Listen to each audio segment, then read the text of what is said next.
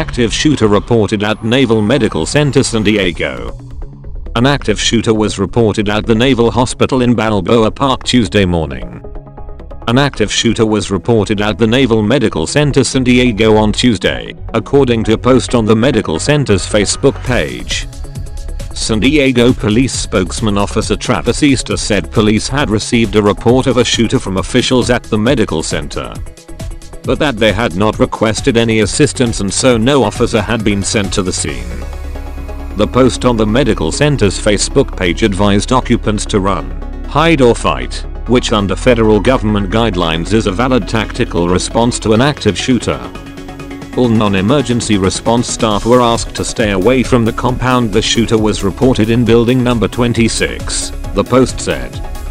A representative for the medical center could not immediately be reached for comment. Schools in the area, which is home to the US Navy's Pacific Fleet, have been placed on lockdown, according to local television station Fox 5. Sources told the station that people at the medical center were sheltering in place. Thank you for watching. Please subscribe to us on YouTube, Facebook and Twitter. You can visit us on www.therealthingmeme.webs.com.